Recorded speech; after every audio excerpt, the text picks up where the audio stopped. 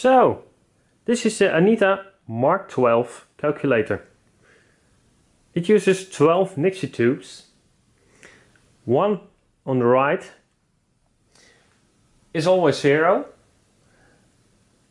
They use the card to store numbers for internal use, but they don't display the digit there. The left is used by the calculator to calculate certain values, and the middle 10 you can fill in by the keyboard with the digits you want. There are also 10 decimal points. And the decimal points is a bit strange, because the previous machine, the MK8, had 1 to 11 decimal points. And this is the head of MK12. And you can see it has 1 to 10. They filled it up, so they really didn't want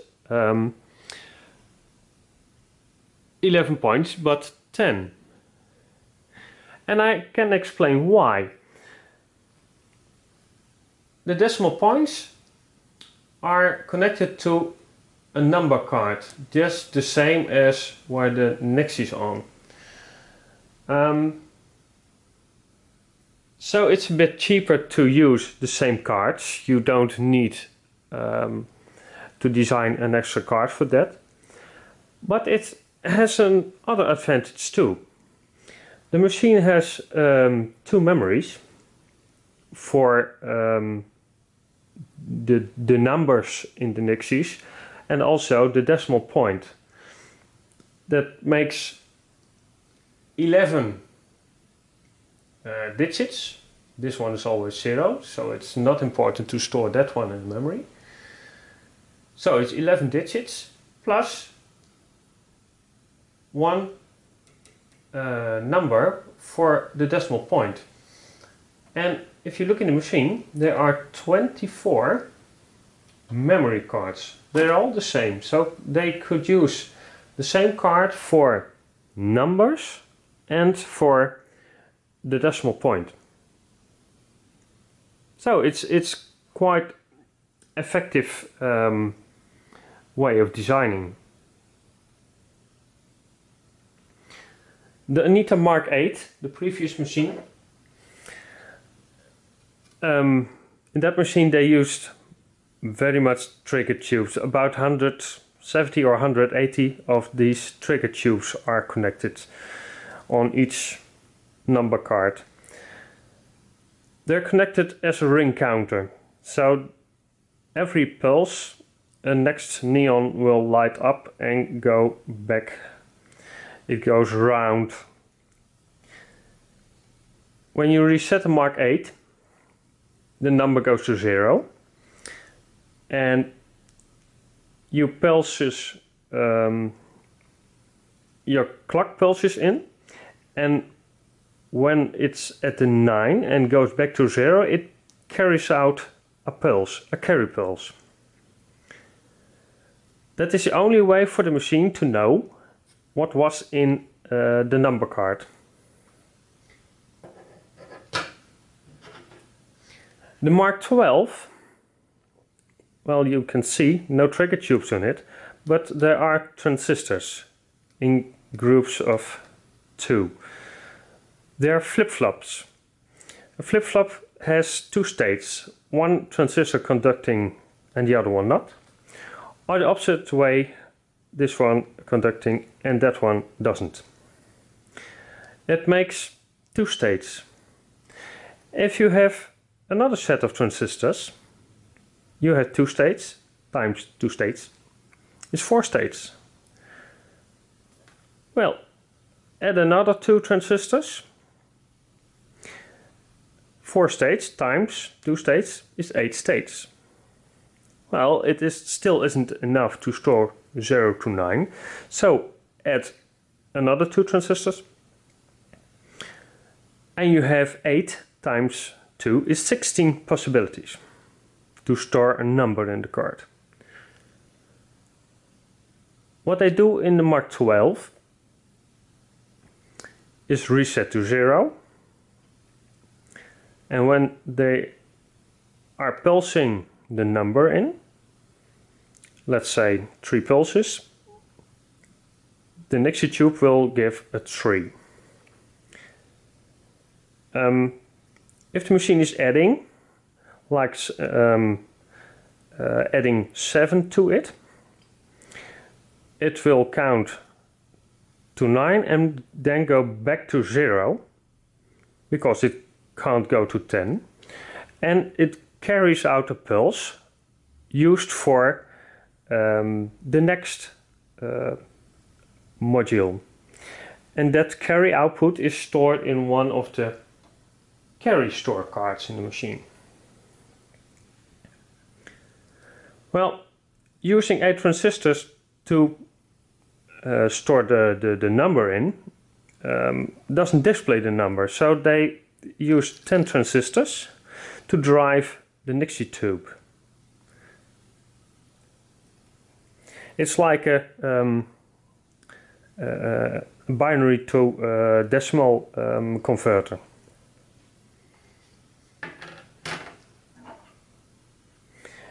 If we look at the memory cards in the back of the machine, you see again these sets of 2 transistors making 16 possibilities, but after the 9 pulse it goes back to 0 and also gives a carry out. So the machine doesn't know what number is in the card. Again, say it's reset to 0 and you clock in 3 pulses, then the number is 3. Then the machine, if it wants to know what's inside the card, it adds pulses as long as it doesn't see a carry. And when it sees a carry, okay, I've added 7 to output that carry. Subtract it from the 10 states and you get 3 as the original value of the card.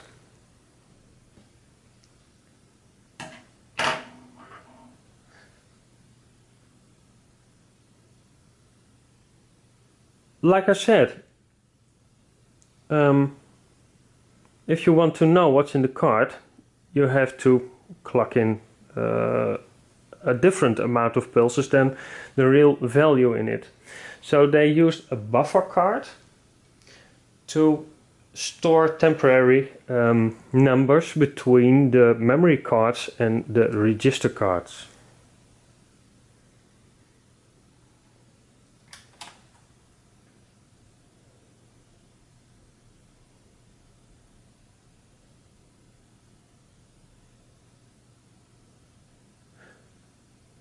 Well, as you can see, it's really a hybrid machine. It's probably the last model calculator which uses diodes, transistors and tubes. Inside the machine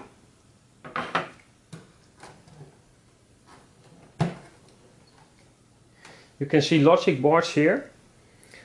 Those are many diodes and a few transistors making DTL, diode transistor logic. Those are the trigger tubes which also were used in the Mark 8. Underneath there you can also see the trigger tubes. This trigger tubes keeps in track where your number is. So when I fill in one number there, you can see one skipping, another one. So that keeps in track where the next number will be entered.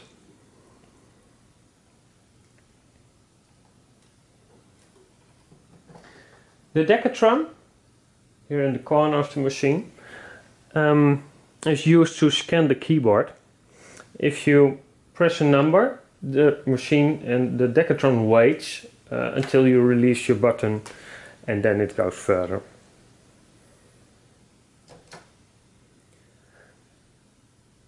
The Anita Mark 12 is a 4-function machine, and what I said, it has 2 memories.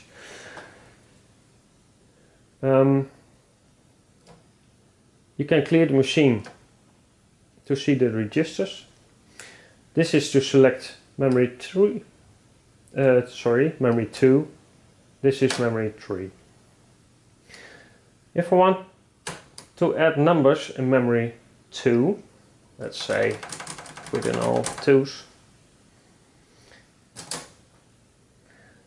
There are now 2s in the memory, and if I use this button, the memory 2 is swapped with the registers. So now I got the 2s back. So let's say I put 1s in that register. I want to see what's in memory. Okay, I know what's in memory. Back to my display. Also for the other memory 3, I can put in 3s.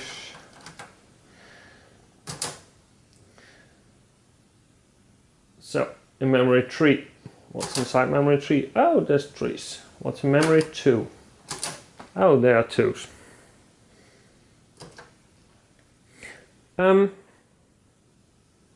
Calculating, it's a bit different than the modern machines. Let's say you want a number 65, and you want to add, let's say, 50 to it. You put that number in memory. What did we say? 55. If I want to add the 55 to the 65 in the memory, I press add and check the memory, and that makes 120. Subtracting is more or less the same way. Let's put in 90 in memory. I want to subtract 23, whatever. Where am I? Subtract. Check my memory, and it's 67. When we want to multiply, we have also to add, let's say, 30 in the memory.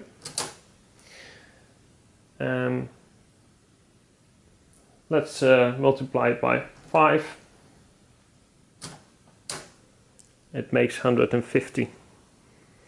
And you see this number is showing up directly. Division. You have to put the number which you use to divide to first in the memory. Let's say 3. Say you want to divide 45 by 3. 3 is in memory, 45 is in your register, and that makes 15. So well, that's the base of the Mark 12 calculator. In the back of the Mark 12 is just like in the Mark 8 a constant voltage transformer to stabilize the voltage of it. And in the back are also 2 1287 tubes. Those tubes are double triodes. 2 of the triodes are used to step those trigger tube timers. One triode is used for the 4 kHz oscillator, and one of the triodes is not used in the machine. So well, that's it.